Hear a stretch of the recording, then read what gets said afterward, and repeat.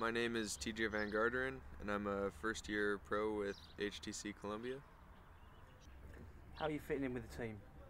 I'm fitting in really well. It's a good group of guys. I mean, it's always funny to get a bunch of international guys together and hear the kind of hear the language barrier and and just the way how people communicate. But yeah, I think the team's starting to respect me, and I definitely have a ton of respect for all the guys, and we're able to laugh and joke, and I have a lot of friends in the team. So yeah, it's been going really well. Yeah, the Tour of Turkey was it was a crazy race. It's 3 stages were over 200K. Roads were super rough, but it was just a good organized race, and yeah, it was a hard race, but a lot of it was field sprints for Greipel, and team did really well. We got 5 stage wins and a second in GC sprinters jersey. So I went in there aiming for a top 10, top 5. I think with the results I've had earlier in the year with Algarve and some of the other races I've done pretty well at, I think that was a realistic goal. So to get second place was kind of a surprise, but I was already aiming pretty high to begin with.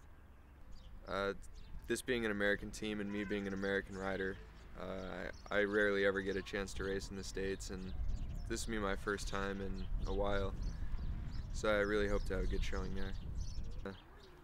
As of now, most of my successes have come in stage races where, the longer and the harder it gets, the better I do. You've seen that in results like Circuito Montanez, Tour de l'Avenir. I mean, those are amateur level races, so it's quite a bit different trying to compare that to the Tour, but that's mainly where my success has been. This team, I know it's an American sponsor, an American background, but there's like 5 Australians, 5 Germans, guys from the Czech Republic, and there's only 2 Americans, so it feels really European. I mean, I definitely feel comfortable on the team, but I don't. It's kind of. It's interesting how international this is, and the main language is English, so that certainly helps. But we do have a lot of foreign influences here, so it's really neat to see that. Tomorrow is Liege, Bastogne, Liege. Yep. Looking forward to it. I am. It'll be a challenge. 260K, 7 hours in those hills. Not yet proven at that kind of distance, so see how that goes. Yesterday you did the last 100 kilometers. How did that feel? It felt good just starting from the last 100 kilometers.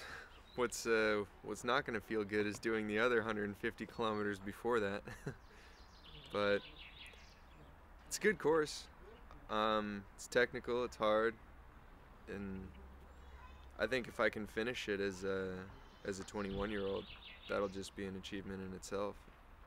So that'll be my main focus tomorrow, is just making it to the finish line. Well, we wish you luck. Thank you.